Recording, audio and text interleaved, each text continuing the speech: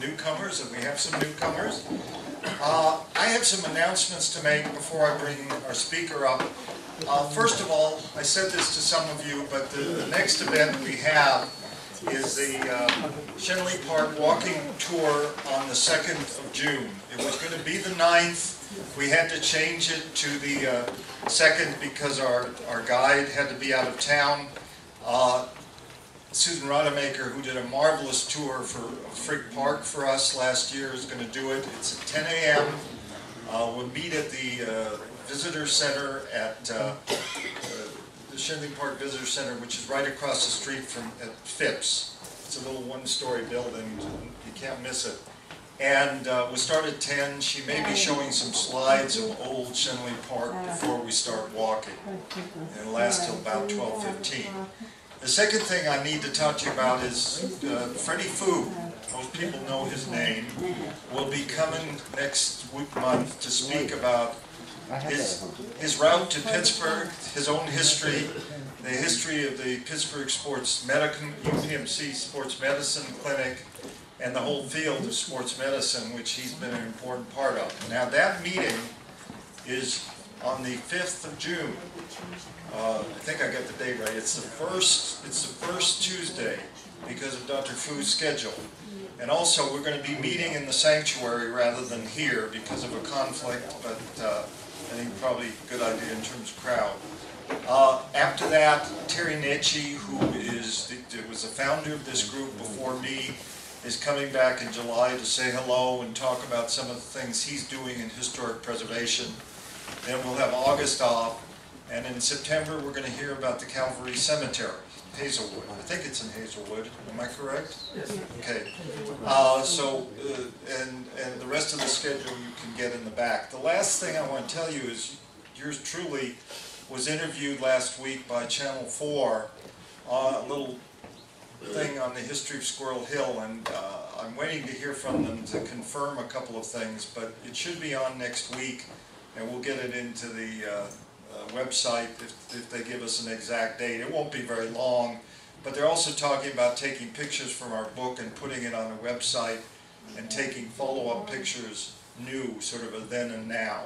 So they're doing this from a number of different communities. Mike Clark, the reporter, was the one who interviewed me. So you can check the website on that one. Anyone have any questions about these speakers? Okay. Our speaker tonight is Dan Bain. Dan is now a resident of Squirrel Hill. He arrived in Squirrel Hill in 2007 from the National Geological Survey, and he's now a professor in the Department of Geology and Planetary Science.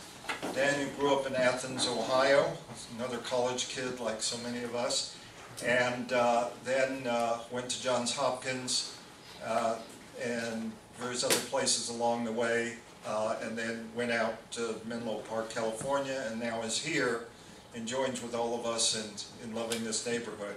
And Dan is obviously going to talk to us about the history of and the politics of Marcellus Shale. Welcome.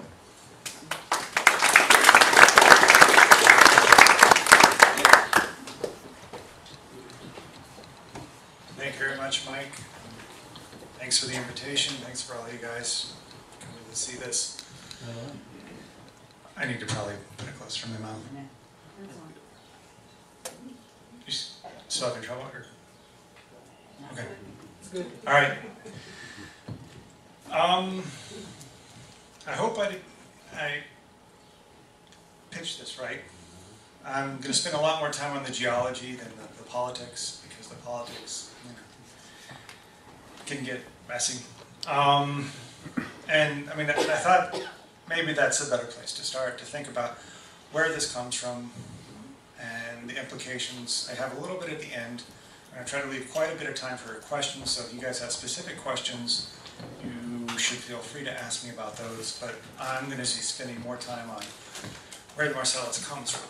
And where the Marcellus comes from is a much funner topic in some ways, because this is an artist's rendition of what things look like in the Devonian, which was hundreds of millions of years ago. That was the time wherein the Marcellus Shale was deposited. So The thing about the Devonian, which I'll cover in some more detail, is that plants, terrestrial animals started to emerge. And so you had this tremendous change in production, which shows up in the geologic record a number of different ways.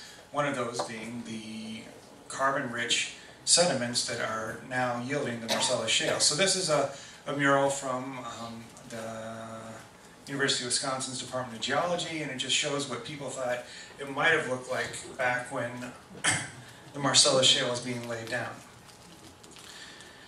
And so the first place I want to take you to think about the Marcellus Shale is the Black Sea. So the kind of area that the Marcellus Shale was deposited in was not unlike what we see today. This is a picture of the coastal Black Sea, and in some ways it's probably not that different from what we might have seen if we were there back in the Devonian. So the vegetation is scattered, maybe a little bit arid. There probably weren't sailboats at that point, but I mean, that's the kind of environment that you're getting. It's not necessarily the terrestrial environment that's important, it's the configuration of the ocean and the way it's set. And first, I'm going to go through what I want to talk about today. So, the height of the deposition of the Devonian was at about 387 million years ago. That was when it was really getting put down. So I want to spend a lot of time talking about what was going on then. Sort of what has happened since, because what has happened since is very important to the amount of gas that you're getting out of the Marcellus Shale and the patterns of how things are drilled, and just spend time talking about how those facts have implications for some of the politics that we're reading about every day in the paper or every week in the paper. And so that's where I'm going. So let's go back to an aerial view of the Black Sea. So this is the Black Sea in about 2008. And you'll notice this is a really nice image. You can see of these big plumes of algal growth coming off of some of the, particularly the western part of the sea. And the reason the Black Sea is special is because, you have rivers bringing in lots of materials. Some of those materials being the energy that life is able to use to harvest energy. I mean, the materials that life uses to harvest energy from the sun and create biomass or living material. And so you get a lot of stuff coming in the rivers. But the thing about the Black Sea, and that supports the aquatic life, but the thing about the Black Sea is because of the geometry of the basin and the outlets, there isn't much connection with the rest of the saline water that covers the surface of the earth.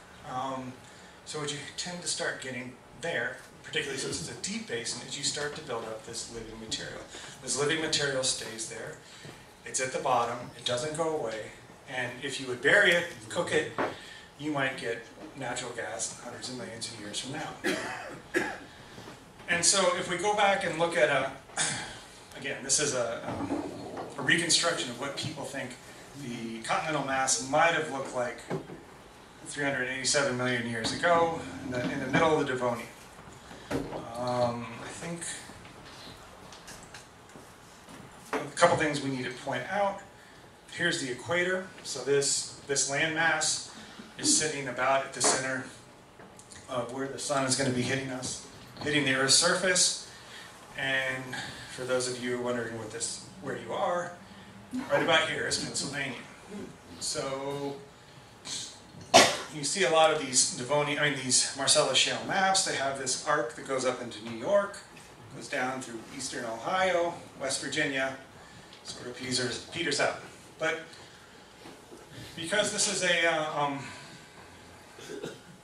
rendition, this is not necessarily what things looked exactly like. But you'll notice, and if you can envision the Black Sea, that at points that basin is relatively isolated from the rest of the larger ocean that's covering the Earth's surface at this point in time. So you're getting some isolation. You're getting an area where you can build up this microbial and other type of living material and preserve it over the long term. So just thinking about it in a cross-sectional view. So if we take that ocean, this little area right here that we're just talking about, right about covering most of Pennsylvania, take a cut, and slice right through it, look at it from the side, it might look something more like this. So you have these, whatever iteration of the Appalachian Mountains over here, and you got rivers coming in, and you've got a relatively deep basin. So just to drive this home, you bring in your terrestrial stuff, and what's really important for these gas-making types of rocks is you want to have microbial activity. You know, it's not the big old sharks or fish or whatever that lived in the sea that fell out and hit the bottom and were preserved. It's these tiny, tiny microorganisms that you saw in that aerial photograph, I mean that satellite imagery of the Black Sea that actually end up being deposited on the bottom. And so you're bringing in sediments at the same time. So you have sediments and this microbial living material that's combined on the bottom. And what happens is it's far enough away from the oxygen that you have in the atmosphere that it is isolated, and you don't get oxygen. If you don't get oxygen, you have what's called reducing conditions. So those of you who might be familiar with the Gulf of Mexico or Chesapeake Bay, most summer these days, because of the way in which we're adding materials to those bays, they go what's called anoxic. And that means that there's no oxygen on the bottom. So benthic, or living organisms that utilize the bottom can't live in these areas at some points. The Black Sea is almost permanently anoxic, and people think that the Marcellus, the ocean that became the Marcellus Shale, was likely very, very similar. You did not have oxygen getting to the bottom, so that material stayed there. But the thing about the Devonian, the period where the Marcellus Shale was being deposited, is you were seeing this tremendous change in the way, in the sort of group of organisms that lived in the water, and eventually in the terrestrial, in the land mass. So the first thing, just at the beginning of the Devonian, you have these fish. And these fish were the first, some of the first fish. They didn't have jaws. Their descendants are the lampreys, so things that don't have jaws. They also had protection. They had these bony plates all around them. And somewhere later in the Devonian, these jawless fish turned into jawed fish. Again, you still have these bony plates. You've got a lot of protection. And each time you add these types of things that eat lots of stuff in a lake system, you create what's called a trophic cascade. So you eat more stuff, you allow more of these microorganisms to bloom because they're not sort of running out of the stuff they use. So you get these amplifications of the amount of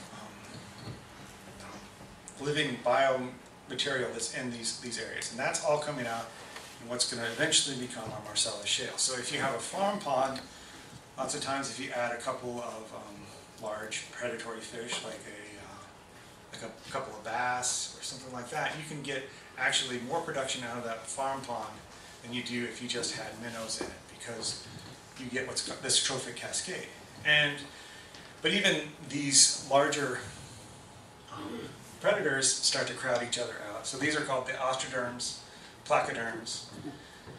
At the very end, you have the tetrapods, which were the first sort of fishes that were able to walk on land. They had lobe fins, they were able to drag themselves along land, they were developing these lungs in addition to their gills so they could survive for extended periods.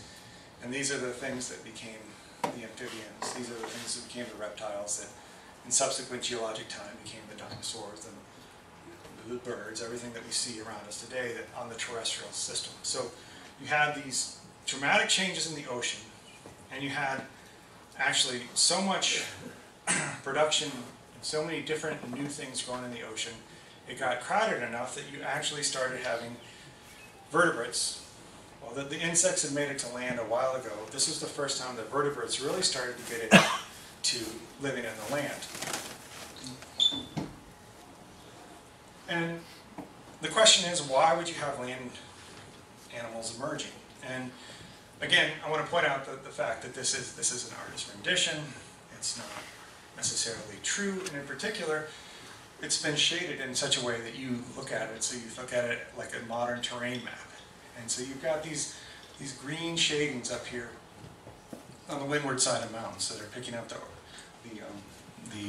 water that squeezes out of rain clouds that moves over the mountain. So you, in our view, if we're in our expectation, we're going to have a lot of vegetation growing there. But really, the Devonian, not only did you have land animals emerging, you also had the first proto-plants emerging. So this is, again, another artist rendition. This one's a little bit spacier. I think this is from the New Mexico Museum of Natural History.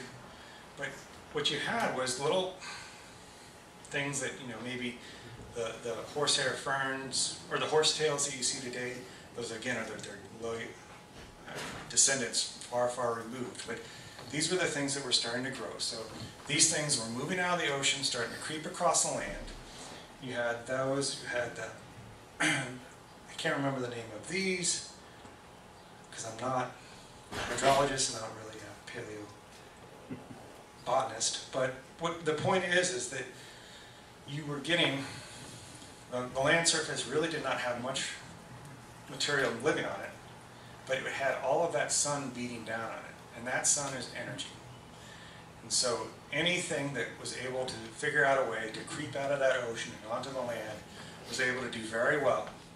And so well in this period of about 100 years, you were getting to things that were like forest. It had these huge ferns that were tall as trees all over the place. So again, this isn't just another artist rendition. This is sort of the late Devonian. So just to recap with that closed basin,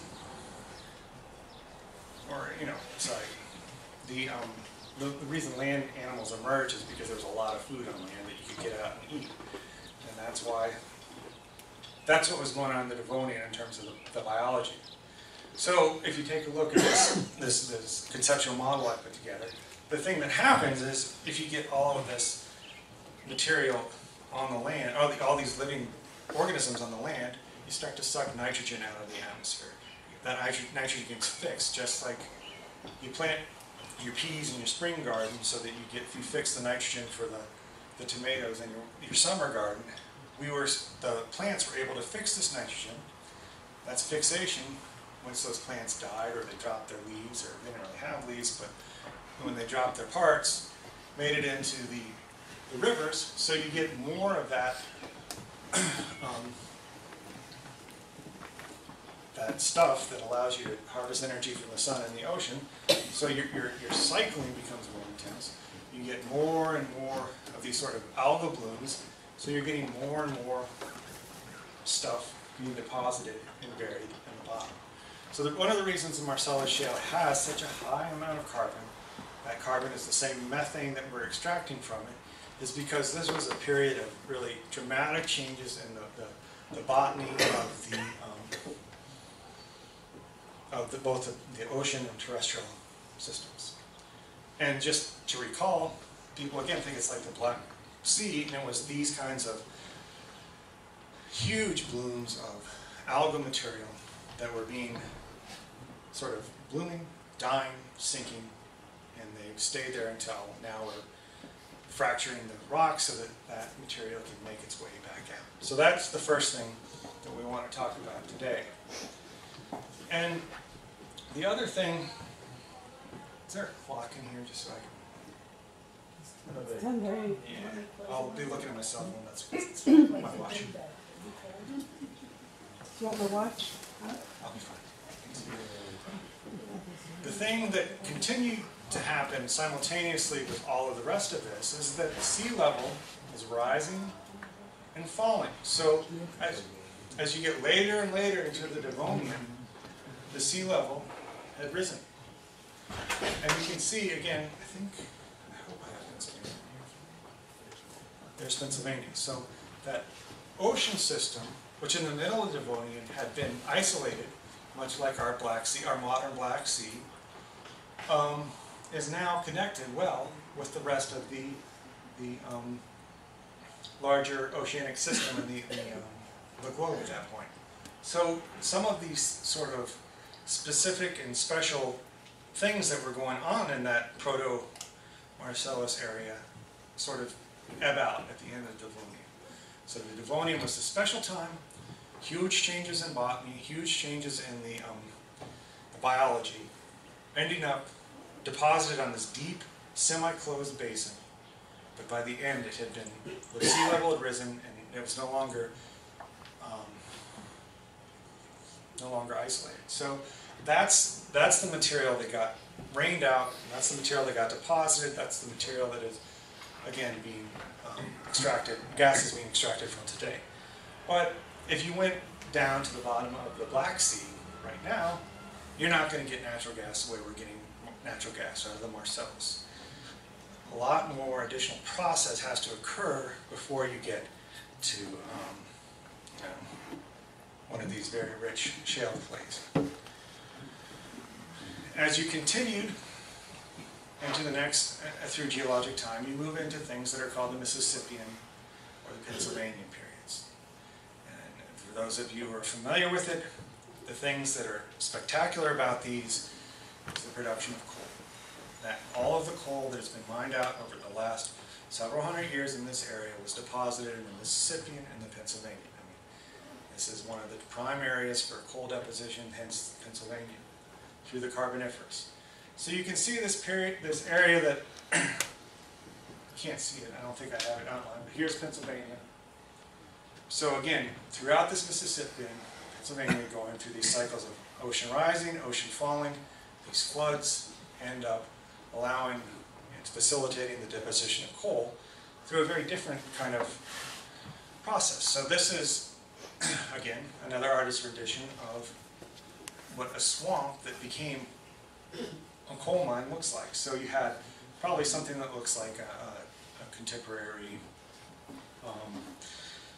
Okefenokee or Great Dismal Swamp. You just had a lot of trees harvesting a lot of sun energy, and they're depositing it right in the water. So that stuff is accumulating, and you're getting thick, thick, thick, almost 100% carbon. Whereas when you had the Marcellus Shale being deposited at the bottom of that deep, deep oceanic environment, you had a lot of sediment coming in from these Appalachian mountains that were gradually wearing down at that point. So, you know, the Marcellus turns off, you rise the ocean level, it's no longer isolated, so you don't get that kind of anoxic. Once you're connected, you can get more mixing, you don't get that anoxia, you have good communication with more oxygen-rich waters, so your sediments become less carbon-rich. And they're capping what's going to become the Marcellus Shale down here, and just sort of sitting there. But following that, and following these next several hundred million years, when you start to drop your ocean level again, so I've eroded the mountains a little bit, dropped your ocean, what's going to end up happening is that you get these swamps and you get this thick layer of coal being deposited amongst other sediments. And I'm showing this as a very, very simple cartoon, and I think it's important to go look at these because we think of these coals as these huge, extensive masses, but they're really not quite like that. So what's going on is called a marine regression or transgression sequence. So when your sea level is low out here, you're getting sort of a limestone calcite production out here. And that, of course, is from your coral reefs. You move in. This is an area of mud and silt, so this is probably the area, the lagoon area. You know, if you have a coral reef and you have your lagoon that's trapping all the defined particles. And you have your sand, which is your beach dunes. So sand is big enough that it's moved around, the waves move it in, it's captured in the wind, moves up and down. Then as you start to move your sea level up, so you can see in that second stage, you've raised your sea level, all of that stuff starts to shift in towards the shoreline. So your calcite starts to be slightly further to right-hand side of the schematic, likewise the mud and silt, likewise the sand. So at the end, what you get are these layers of limestone, or carbon, layers of shale, mudstone, the kinds of things that are outcropping in your backyards, or sandstone here. And this is a pretty, again, this is still not reality. This is a schematic of reality. But if you think about it, we focus in on some of these and we think about it in sort of what is going on in an individual sort of length of shoreline. So you can see here, you're out in these shaly areas, and this is what's called the Barrier Island. The Barrier Island is the kind of place that you go if you go to Ocean City, you go to Assateague. These are the kinds of systems. So you have the sandy beaches moving up and down, moved by the wave action, moved by the wind action. You're getting your silt out here, but in the back you have what's called the back bay. And the back bay is really where you had these tremendous coal-producing forests growing. So out in here you have this, out here you have this. So as this area that had been the Marcellus Ocean has been buried, and sea level is going up and down, you're getting these thick, continuous deposits of coal. If you know my name, you can call them that, but all up and through this part of Pennsylvania. So and that's very different than what went on with the Marcellus, and that's important to remember. The other thing that goes on during this period that's important to consider is that there's a huge continental collision right along here, right between the Mississippi and the Pennsylvania. So this is important because, for a number of reasons.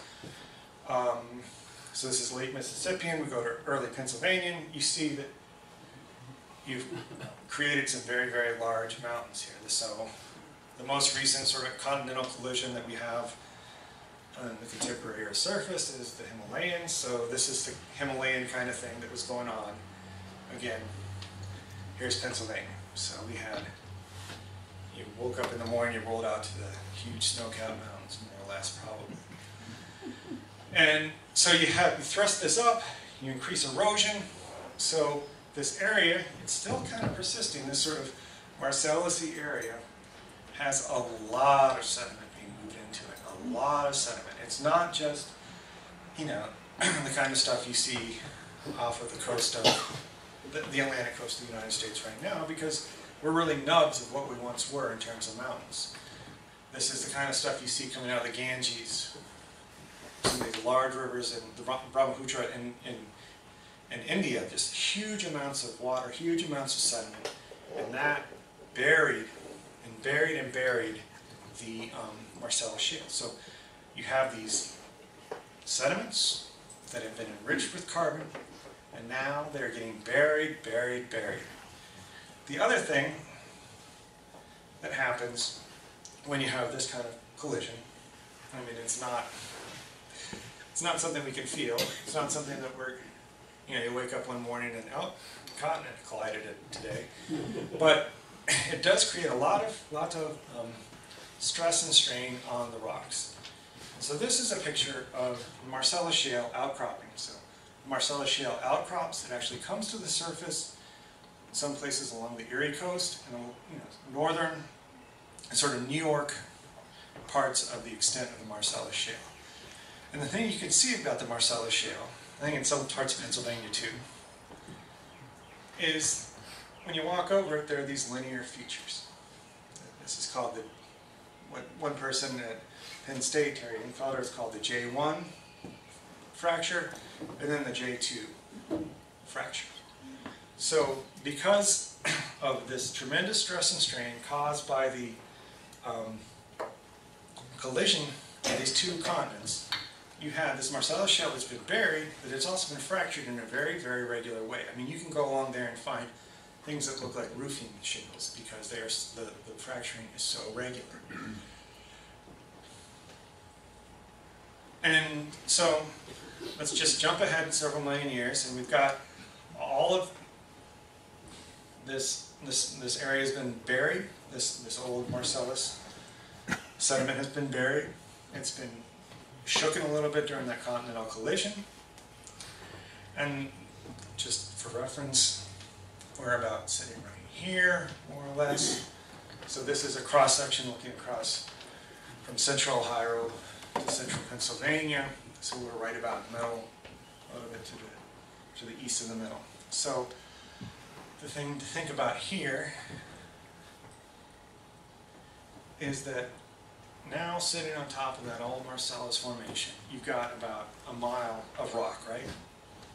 So, you know, when it gets humid around here, you can feel the extra rate of that water vapor in the air pressing down on you a little bit. Maybe you can't, but it sure seems like it in something like last weekend. You can imagine if that was all rock. So what you have is you have a lot of pressure pushing down on this old sediment. And not only do you have pressure, because you're relatively closer to the center of the Earth, and the center of the Earth, we think, and it's not something we can go look at, but is made up of molten metals. It's a very, very hot thing.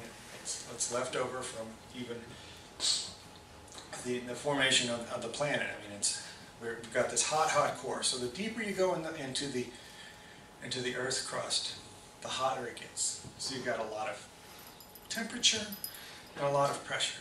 And that's important because it really determines what kind of hydrocarbons are going to end up if you have a lot of sediment.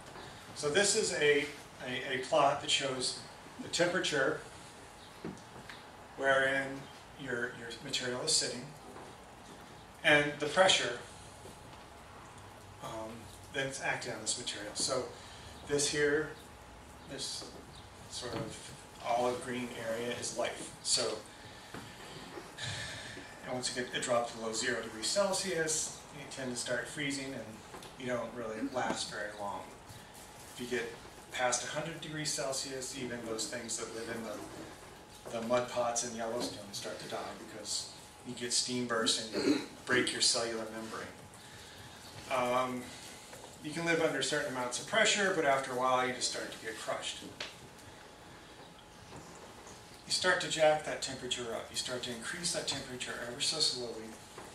What was once just life, just the stuff that is sloughed off as a normal process, turns into things that are called, there's various precursors. There's a whole line of stuff that petroleum geochemists will tell you about.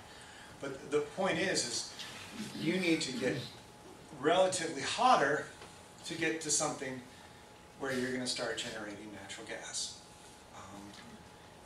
100 years ago, oil, for various reasons, was the hydrocarbon of choice. So rocks that have been through this period, so you've gotten a little elevation in your pressure and you've got some elevation in your temperature, that was what you're looking for, particularly areas where you could get stuff migrating into something you could pull it all out of. But now, since we're more interested in natural gas for any number of reasons, we're starting to look for things that have been hotter.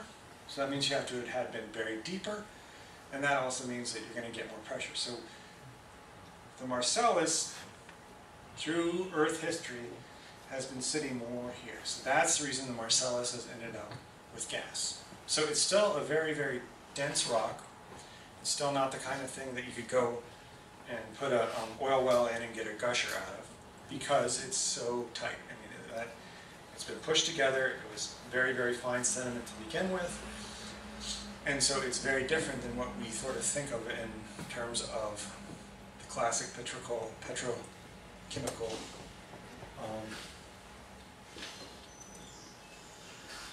extraction. One thing I did want to point out is this area right here is where you get what's called wet gas. And wet gas is something you probably might have heard of on the news if you've been following it. It's something that the Utica Shale seems to have more wet gas than the Marcellus gas. And all wet gas means is you have a little bit of stuff that's almost oil-like. So when you pull it out, you can condense it and you can sell it. You can crack it or put it together and you can sell it for slightly more than you can dry gas. So the Marcellus is a drier gas than the Utica, and so with the changes in commodities prices, you can see a switch in its development and exploration of the Utica versus the Marcellus or some of the other various shales throughout the United States. So that's just for you guys' benefit if you see that on the news. So just to review, so we've got this shale that was deposited in this deep ocean that was somewhat isolated from the rest of the world ocean system. And it's not a sedimentary sequence. It's been buried by thousands and thousands of feet of sedimentary sequences. And sedimentary sequence is just this process where sea level goes up, you get your barrier island, you get your corals growing, and they end up growing in almost linear fashion when we see them today, millions of years later. And so it's much tighter than this. We don't have a place where you can accumulate oil. There's no coarse-grained sand where all of that oil can migrate to, or all of that gas can migrate to. So it's very different. But the other thing is that we still have those joints. I showed you those joints that are very, very regular. And those things are actually the reason that we're able to do this hydrofracking so well in the Marcellus. Because if you can put your collection system all along, one of these joints, you have all of these side joints that potentially could bring gas into there. So the trick is to open those joints up, and there's a lot of gas there because of the history, and that's why we get to this horizontal fracking. So this hydraulic fracturing is something that's been going on for many, many years. But what it has in the past has been a vertical well. So basically you put your well down, I've never seen this happen, so this is all kind of hearsay. You put what's called a gun down, and you shoot water, or you shoot some sort of explosives out. You pump water in almost immediately. That's the hydraulic. The hydraulic part means water pressure. And you force all of those little side joints that we saw open. And there are things about it that, the controversy surrounding what's in hydraulic fracturing liquid is, in order to get those joints to stay open, you have to be able to be pushing sand along with that water out into these immediately after your frac. So you've got lots of things that are like surfactants, and you've got things that are like a silica gel. And you've got to get that chemistry right so that that water flows at high temperatures and pressures. And so if you hear things about what's in that water, there's still really no systematic reporting requirements about what's in that water. There's voluntary reporting requirements, but the reason that you have that is because you want to be able to force sand into those J veins after you break them open a little bit. So they stay there so the gas can migrate into your collection line. The big thing that has really made this change since 2006, about the same time I got here, is that people figured out a way so that you can now drill horizontally. So remember, we have this extensive lateral bed of sediment with these exquisitely spaced fractures. So if you can put this horizontal well in, now whereas you used to have an area like this you started to draw gas from, you can draw gas from very, very long lengths. So just to give you scale, generally we're about a mile deep around here, the Marcellus is, and these feeder lines generally go out a mile or two. Well, I've heard up to 2, but generally a mile in each direction.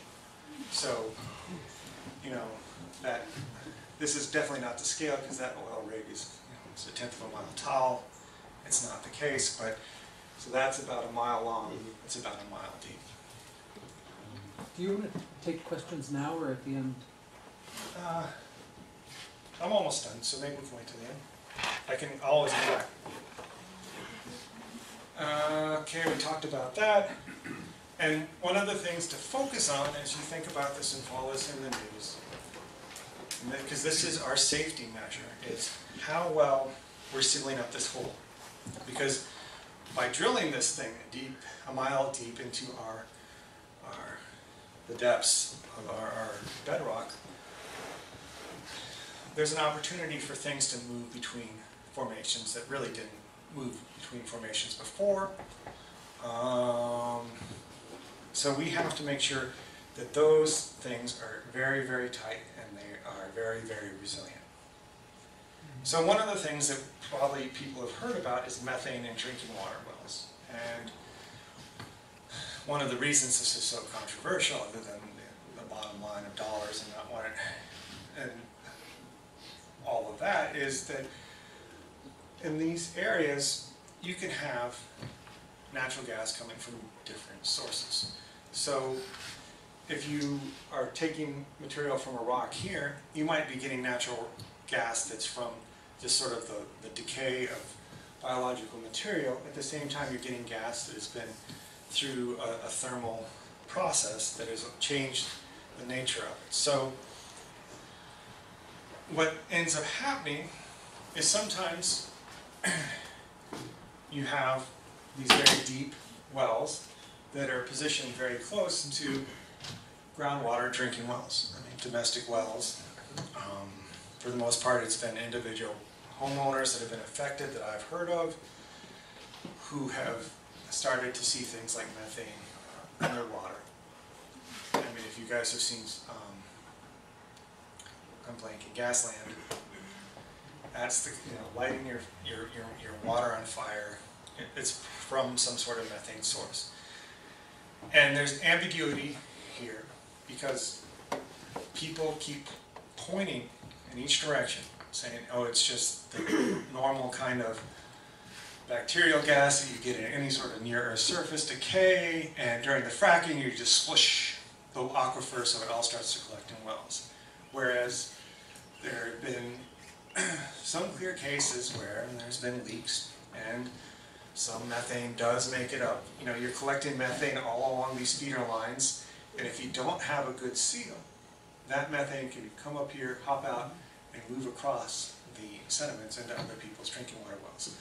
So there's multiple processes, and there's some ways that you can start to try to come up with an idea of what's going on, and whether or not it's moving between the wells, or if it's coming from these sort of other pools of natural gas. But right now, we're kind of in this period where, because there isn't good before information, we're left with ambiguous responsibility. And so, when the bull elephants fight, the grass gets trampled. So I mean, that's what's going on endemic. The other thing that is coming on is there's a lot of salt that comes out of the Marcellus. And this has been a surprise to people who develop these technologies in other parts of the country. And I just want to show you that part of the reason that this occurs is probably because of this sort of paleogeography, this paleooceanography. So the hydraulic fracturing is the forcing of water at high pressures down to force that sand and force those cracks open, force sand into those cracks so that you can pull gas out of these systems. The other thing that comes back is water, because you put a lot of water down. I mean, almost 1 million gallons per 1,000 feet of well. And I'll just show you some data about what that water looks like. So this is where seawater is. This is a plot of sodium versus chloride, so that's your table salt. It's shown on a log plot. So each time you move between one of these ticks, you're increasing by a factor of 10. The reason we do that is so that we can show things all on the same plot. If we didn't plot it like that, all of these things would look like a small dot over in that corner. But this is all data from either the industry or the government. So this is more or less what you call fresh water. It's all of the water samples taken by the USGS from the Monongahela or tributaries that I could find back in, I think this was 2010 when I first made this. The green are things from a database of acidic mine drainage waters. So the waters that you would encounter in southwestern Pennsylvania would look something like that. The blue is stuff from the Marcellus Shale Coalition's report on the water quality. So you've got some before waters. These are the things that they actually sampled before they fracked. And then as you go, actually this develops with time, it becomes saltier and saltier. So the first stuff that comes back in the first day looks like this. It's not seawater yet, it's picking up a lot of salt, but by day 90 out here, you're into things that are 10 to 100 times more salty than seawater. And that is going to be a very big solid waste management problem, because even if you are able to take it out of the water, recycle all that water and reuse it to frack, you still have a lot of salt. The problem with salt is, anytime a hint of water comes in, it dissolves. Some people want to put it on roads, but this isn't just your halite, this is other things in it that we have to be very careful about, including things like arsenic. And so this is a controversy you guys might have seen. These are the residual waste trucks you probably have seen driving through the countryside. And up until about a year ago, we were actually just taking the salt and putting it in Monongahela. And that's one of the reasons we're having TDS, total dissolved solid violations, and that dry summer. So May 2011, there is a voluntary cessation of this practice, and it's gotten better. In terms of that, now they tend to send it to underground injection wells over in Ohio. But I mean, this is not going to go away. There's capacities on underground injection control. We're either going to make more of them, or people will try something new. And so, just to think about the paleogeography, so this is the Barnett Shale. That's where a lot of this stuff was developed. All of these methods were developed in the Barnett in Texas. The Barnett is a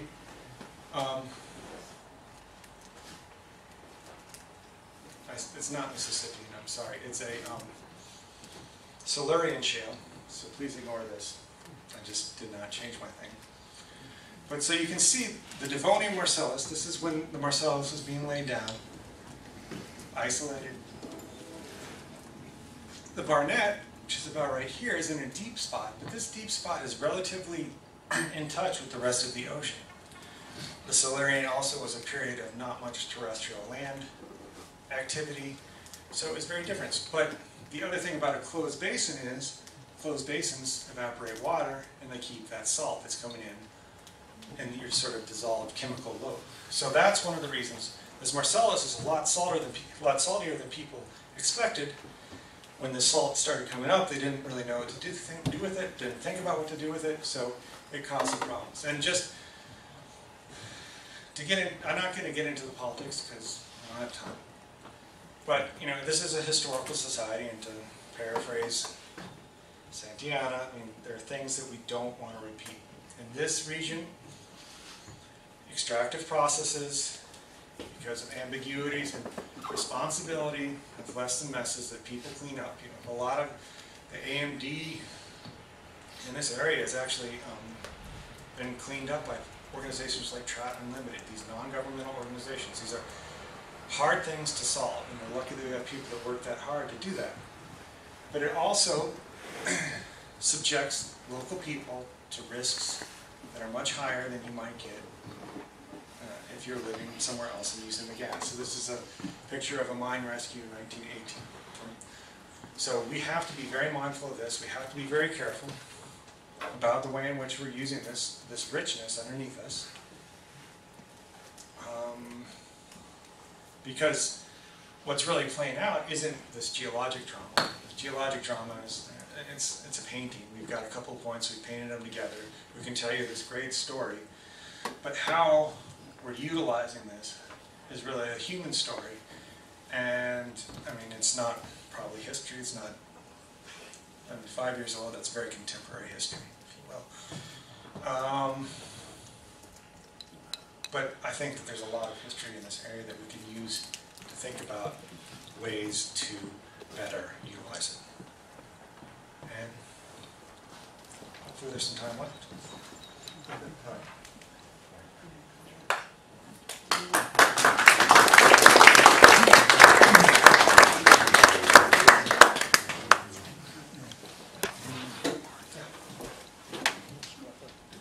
Where does the word or the name Marcellus come from?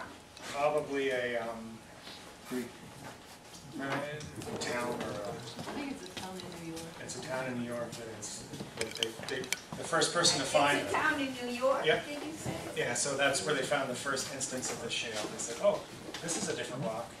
Let's name it after the town we're nearby. And if I could have another question, what has been the main problem we have had so far in trying to get the gas out?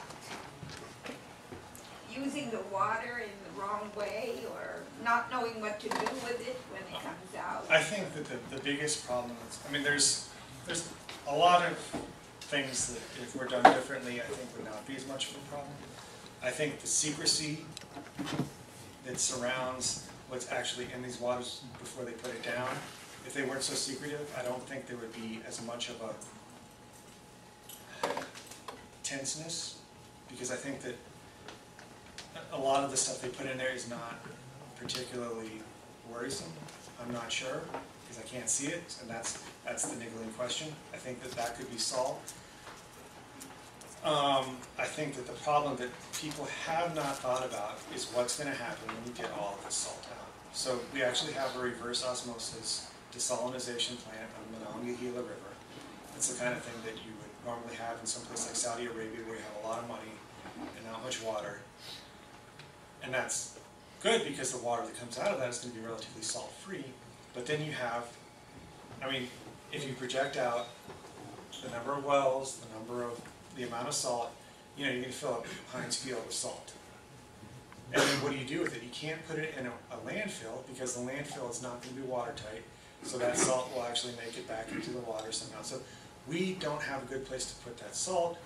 We're relying on these Ohio underground injection controls, but then if you have to truck all of this water all that far, then these arguments about how much less carbon and how much cleaner we're going to be if you're using diesel trucks, you know, you start to, it's not as sweet as it is in the simple story. So I would say the thing that I worry most about is people are not thinking about where to put that salt. You have the next question. So you talked about the stress fractures that came from the collision of continents. Is the drilling like parallel to those? That's the object. If you can get it parallel, you have a good hole. So if you have a good geologic team and good engineering team, you get it right along one of those. That's one of the wells that's going to be making you lots of money. So if this is the well, do you always drill in a particular like compass direction, or are they drilling out like a star or something? It's like a star. So from anything from just the 4 cardinal directions to 6. I think 6 is about the average. So another thing that they developed is these huge well pads that basically are on feet. So you drill one well, you just stand it up, walk it a little bit, and then you drill another well out in the next direction. So you're able to sort of minimize the impact on the land surface. You don't have to clear as many trees, and you can get a much larger area. So, places like Texas, where some of these oil fields, you're sort of following your township range section roads. You just have like every mile you have a little pad. In the Marcellus, you're going to be able to have sort of a smaller footprint. It's one of the things that they tout. But you're right, they take one, and then you put it out in 6 directions, and some are better than others. Because I heard it, if I could follow on a little bit, it's related. I heard someone say that you go out and like you might send a few this way and you might send a few that way, but I never heard anyone say that you send them sort of radially out. If you would send them 3 in the same direction, that's kind of defeating the purpose, because what you want to be doing is using that natural plumbing. So if you're sending 3 out, you're being redundant. And horizontal drilling costs a lot of money. It's not it's not vertical drowning, it's not water well drowning. And so you have a lot of specialized equipment, you want to minimize that. So if you're watching your bottom line, you're going to take the minimum number of lines out that you possibly can. So if you have 3 out, I've never heard that. I think that 4 to 6 is the number I've heard before. As I understand it, for each horizontal well, there is a vertical well. Yes. One vertical well doesn't go out. I'm sorry, I misunderstood. Yeah. Yeah, no, there's 6 vertical holes Right. that go out. It's not one hole with 6 different directions. I'm sorry, I misunderstood your question. Hey Dan, how much gas does a typical well produce? Is there any type of? No one's going to tell us that. I mean, that's like, Yeah. they've got their cards right. I'm thinking about it in terms of the ethane cracker that they're trying to build Right. in Beaver. I don't know those production numbers. I could try to find some number if you want to email me, but I think that they're going to start drilling a lot more wells in the area to feed that. There is a website called FRAC, F-A-R-C focus.org, and it's a very, very informative website. So a lot of stuff about Marcellus Shale.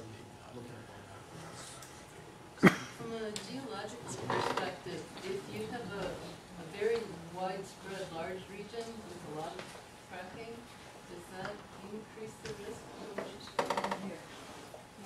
earthquakes or? She's asking, she says, if you have a large region with a lot of different wells, does that increase some of the risks of things like earthquakes? And the earthquakes seem to be a function of this underground injection control. So underground injection control is basically you find an area, oftentimes under a salt dome, so that it's never going to make its way to the earth. It's never going to make its way to the earth. I mean, you want to be very, very, very sure that it doesn't have a chance to migrate up. Then you inject everything that you don't want to touch for foreseeable future underneath that. But the thing that happens is, and again, it could be in the Fayette. You're right. The Fayette was a shale formation in Arkansas where they tend to have a lot of seismic activity, a lot of earthquakes following this fracking. So underground injection control, that causes some of the earthquakes. The other stuff, I don't know enough about that to be able to answer the question about the number versus spatial extent. The hardness of the shale deposit relative to the other deposits above and below it. Are we destroying one of the harder layers, or is it not really? I think what is happening, if there is movement, is you're putting enough water in here that you're actually starting to float the rocks a little bit. You float the rocks a little bit. The contact between whatever that was holding them. So if there's a little bit of space down here, all of a sudden it can shift down, and that's what becomes the earth. So maybe if you have a lot of fracking in one area, you could create a heightened risk. But that's almost like one of those paintings of the Devonian Earth surface. I think that's a guess. But you talk about the sediments. You never talked about crinoids or brachiopods and things. Where do they fit into it? I thought they fit into the Pennsylvania. They do, yeah. And I just They're cold. so the crinoids and the brachiopods are going to be.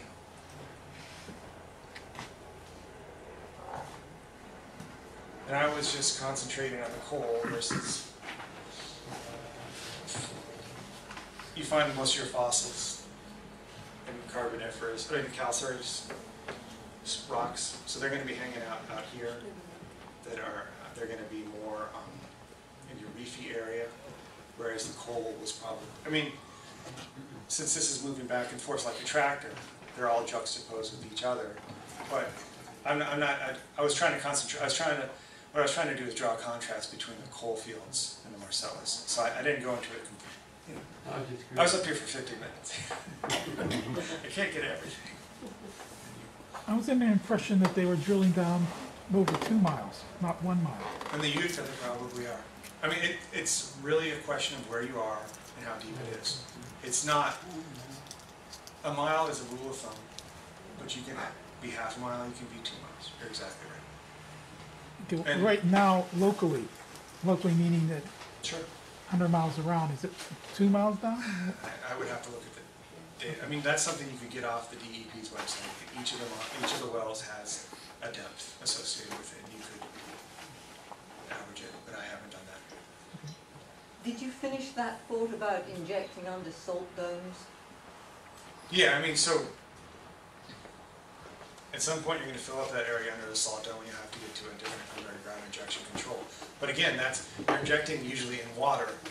So again, I don't have a picture of the salt dome, but anything below that is going to float a little bit. So if there's any sort of slope, something that it could float down, that's adding all of that water floats it and allows movement of rock, which causes earthquakes. Which is, I think, part of the reason that Youngstown has some big underground injection control that way. Are there other shale deposits lower, like maybe many miles lower, or was it a result of such unique life processes that it's just a single? No, there's places in Beaver County I've heard. I don't have a picture of it, but I want to get to this now. Utica's below that. Right, so you can, there's some permits that have been written so that you can take the Utica, the Marcellus, and there's 2 other minor black shales, so they're actually going to have 4 different levels on these permits that they're going to frack. But so these are the ones that we know about right now. Some of them are very deep, some of them are less deep. I think the Barnett is not as deep as the Marcellus, but that's just my guess.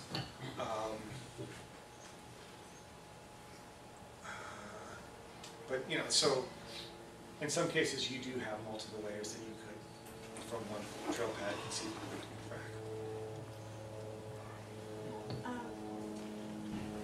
Well, I don't know, does the Marcellus shale fracking have any dangers of subsidence the way coal mines do? So probably not, because, but we don't know.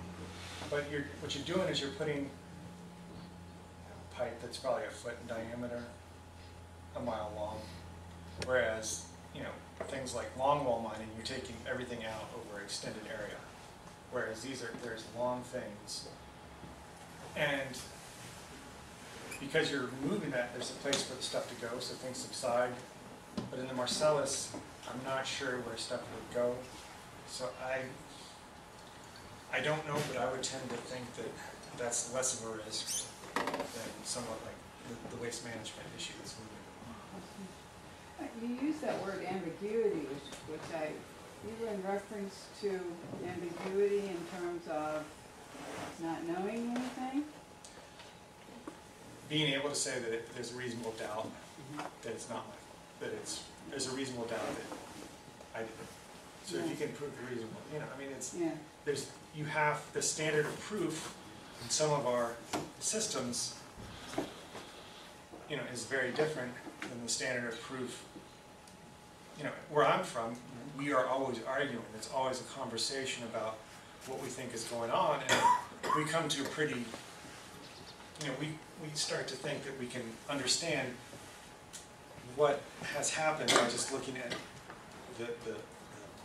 the results. So we invert things, but inversion, getting a jury to, if you're not dealing with things like inversion every day, or if you don't have something that says it was clean, crystal clean, and then, you know, it's tarry and black, it's a harder sell. So I mean, saying, well, it's probably this, or there's, you know, 95% confidence interval, but even my eyes glaze over when you start talking about that. Is there someone we can trust?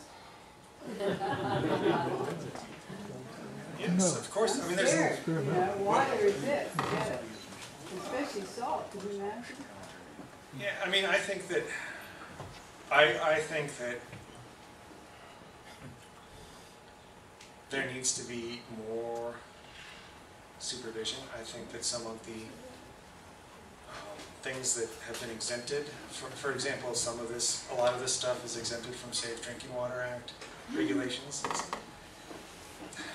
you know, I worked in groundwater protection for a couple of years, and I teach groundwater, and the best way to keep, the best, most cost-effective way to have clean water is to not mess it up in the first place. So, I mean, and resource extraction is notorious for this, that you have this boom, and then when you get a bust cycle, there's no one, you know, all of the ghost towns in Nevada can tell you the same thing. I mean, I think there are people you can trust, but I can't tell you. I mean, that's gotta be, that's a gut call, and you probably want to check. Okay, thanks for all your information. I'm overwhelmed, but I'm glad you just.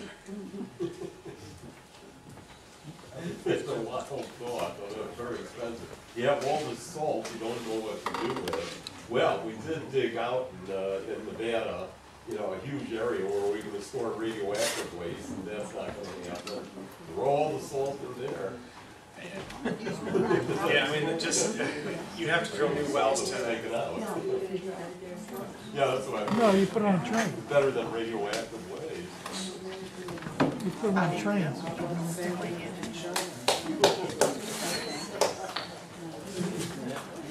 Thank you very much.